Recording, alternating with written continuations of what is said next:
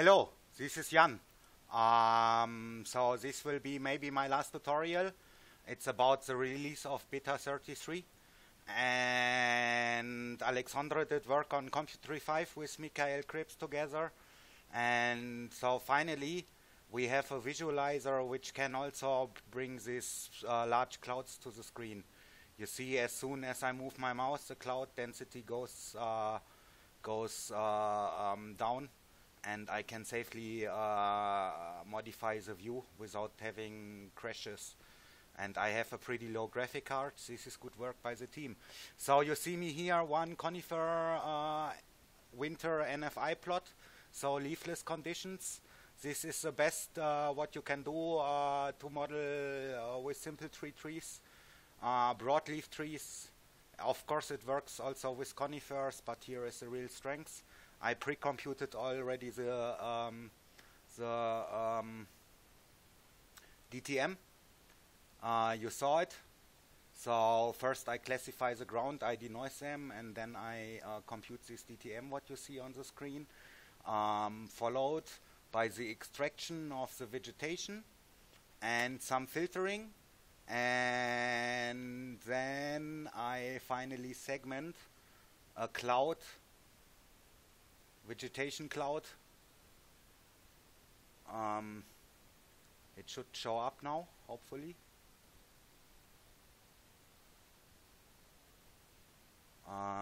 Yeah, so if I select here a tree, please. So the only tree is colored red, so this means we have segmented stuff now. Now I select the DTM. This is not what I intend to do. So here is another tree. It's fine, segmented. So, and then again some filters described before in other videos. And now last but not least, the QSM method, and another step. It's a second step in the dialogue. I show you. So we modeled with my normal step. You have one more parameter to activate on and off, and then you can click detects and corrects by pipe model theory. If we look, you can just leave this parameter.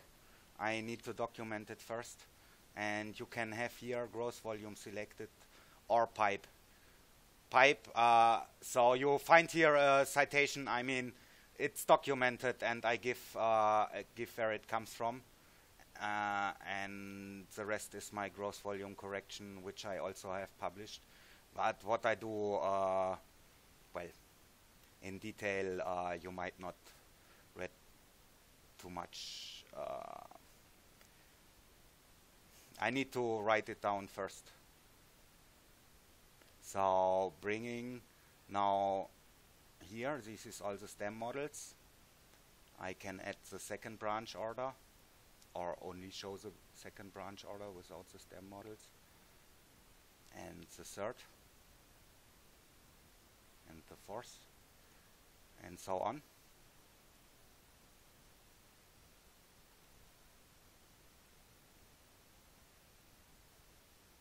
And what you can see here is all those cylinders I consider safely fitted, so you can yourself extract those. Those are tagged with no alarm in the output files. All other files have some other entry than no alarm. The advanced people know what I say, and you can extract those cylinders with one line in R and do your own extrapolation. This is the complete tree models. I mean, the more you go to the twigs, the less safe it is.